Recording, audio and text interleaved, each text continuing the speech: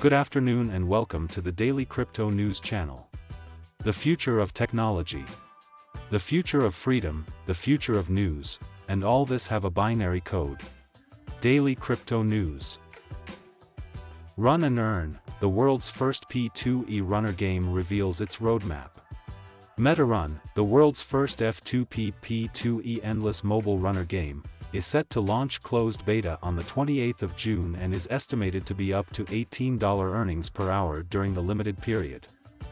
The game's internal economic system runs on its native token $MRUN and the virtual currency OPUL and allows users to play to earn, and purchase in-game items and characters skins as NFTs via the native cross-chain marketplace.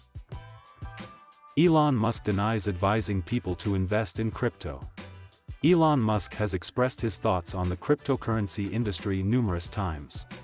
The world's richest man has said he has never said people should invest in crypto. Last year, he vowed to put a literal Dogecoin on the moon, which pumped memecoin's price by 35% minutes later. Keith Johnson, a Dogecoin investor, filed a legal case against Elon Musk. Johnson described Musk's actions as a crypto pyramid scheme and insisted that he pay over $250 billion. Johnson declared he will stay an advocate of the memecoin despite the lawsuit. Major crypto exchanges went offline as Cloudflare suffered another outage. During the Cloudflare outage, crypto users who tried to access the websites of service providers like FTX, Bitfinex, CoinMarketCap, and OKX were met with a 500 internal server error message.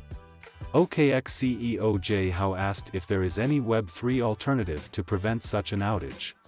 Cloudflare has restored its servers, allowing users to access affected crypto exchange websites.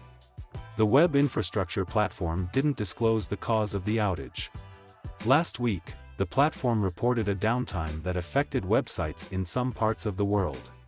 Cloudflare recently announced support for Ethereum Gateway to allow users to read and write access to the network without installing any software on their devices. The web infrastructure platform also plans to launch a fully staked ETH validator node in the coming months. That's all the most interesting news so far. Don't forget to subscribe to Daily Crypto News and hit the bell so you don't miss important crypto signals. See you soon.